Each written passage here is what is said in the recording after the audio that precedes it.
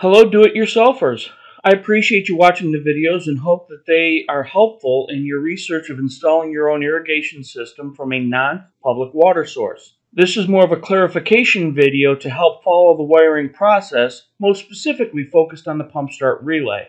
Note, I am not an electrician. However, I have done electrical work for many years. This is how my wiring diagram works based on my specific installation. To begin, at the top left, I already have existing power run down to the waterfront at my property. Standard electrical wire will have a black, white, and ground wires. So when you do your installation, please use the proper underground wire and underground PVC electrical conduit to help protect your buried wires to the final destination. Next, going across is the pump start relay. Notice the wiring for L1 in and out and L2 in and out. They are basically in direct line of each other respectively. Notice the small disconnect bridge with the red bar. This is not exactly how it works, but I think it helps portray the how it works.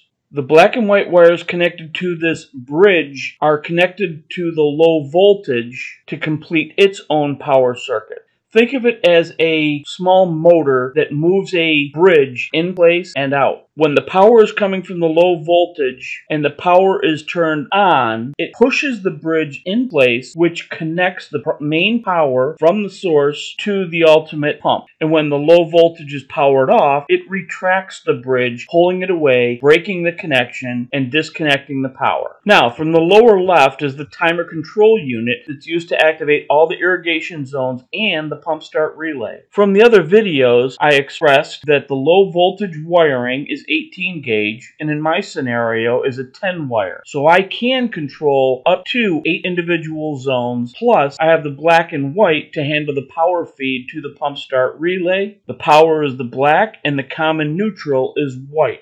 So my zones for simple remembering is ordered because of the colors that are available in the wire and the rainbow. So red, orange, yellow, green, blue, and indigo. I have the spare, and then I have the black and white. Each solenoid within the system has 2 wires. One of the wires comes from the power of the color, red, orange, yellow, green, blue, indigo. And the second wire of each will always connect to the neutral common white wire that's along the path. So for my first 3 zones, the red, orange, and yellow, I have those power wires connecting directly to it, with the second wire respectively connect to the common white. And those are just pigtailed together. It's just to make sure that the neutral allows the connection all the way through the system. After that, I don't need the red, orange, and yellow. Those are done. I can cut those wires for the rest of the irrigation wire. Next, I move down to zones 4, 5, and 6, which is the green, blue, and indigo. And again, the white is pigtailed to the second wire of each solenoid. Doesn't matter which, because there's only 2. And the green, blue, and indigo are connected to the remaining wire on each respective solenoid.